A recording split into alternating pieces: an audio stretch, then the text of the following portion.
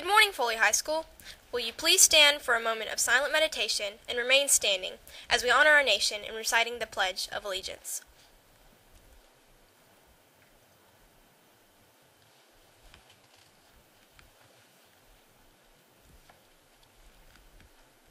And now, join me for the pledge.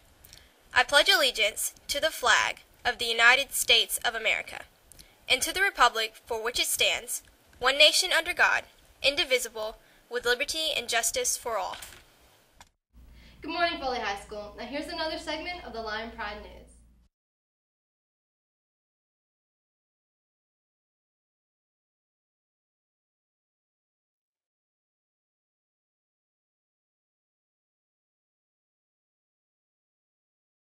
Prom committee will meet after school on Thursday, February 20th. Any student interested in trying out for cheerleading or mascot for next school year should attend an informational meeting today at 4 p.m. in the school library.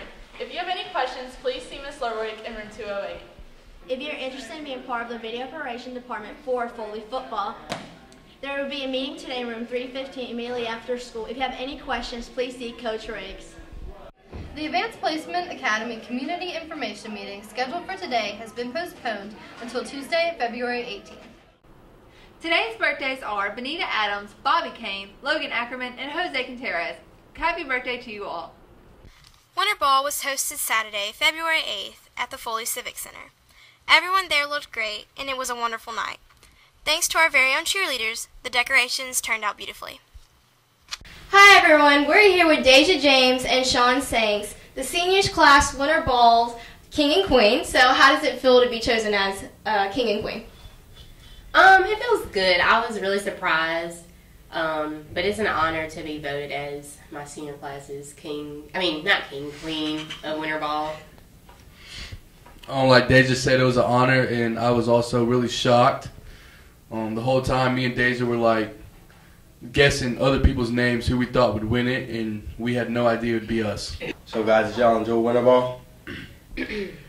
I did enjoy Winter Ball, and being announced king was just kind of made my night. I enjoyed it also, just being with my friends and everything, and the decorations were really nice. Okay, and did you guys do anything fun afterwards? Yeah, I did. Some of my friends came over to my house, and we had fun.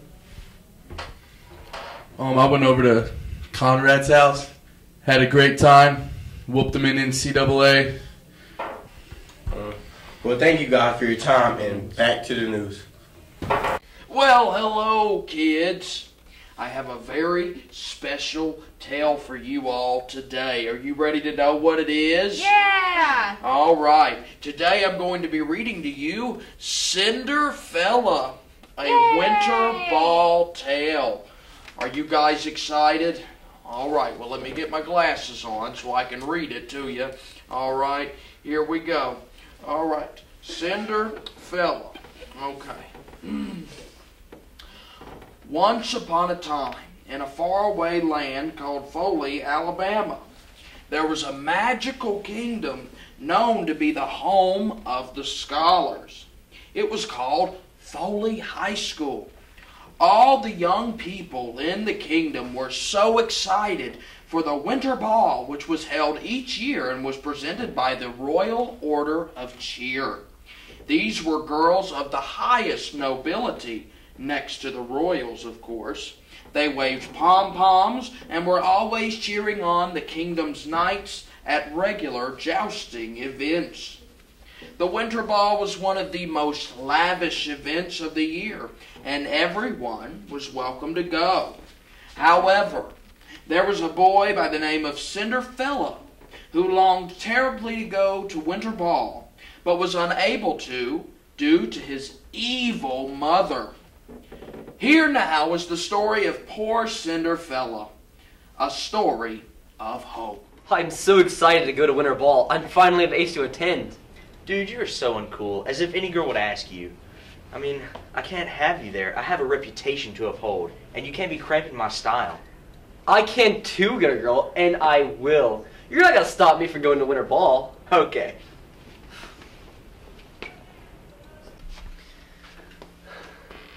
Oh, but I am. You'll stay home and clean. But why can't he do it? He's been before a bunch of times. Because he has a date and you don't. It's pitiful. You'll stay home instead. But I can get a date. I don't want to hear it. Clean. Your brother and I have to get ready now. If we're back before midnight, don't wait up for us. This isn't fair. I don't have to have a date. Who knows? My true love could be there. Ugh. I need somebody to help me. Does somebody need help? Who are you? I'm your fairy godmother, here to grant your every wish. Well, I want to go to Winter Ball. Well, you can't go looking like that. Let me help. Swiggity swoogity swag. Perfect. Wow, this is amazing. This means I can finally go to Winter Ball now, but wait a second. My room isn't clean. Oh, here. Swiggity swoogity swag. Oh my, wow, that was amazing. I can finally go to Winter Ball now, but wait a second. What if my mom sees me? I have the perfect solution. Here. Take these glasses. When you're wearing these, nobody except for your true love can see you. They don't look that bad too. Wow. And now you have a date to Winter Ball. But remember, they only work until midnight, and you have to keep them on. Now, the dance is about to start, so you better go. Yes, ma'am. And so Cinderfella was off to the dance. It was certainly going to be a night that he would remember. Wow, this dance is out of sight. Is that my mom over there?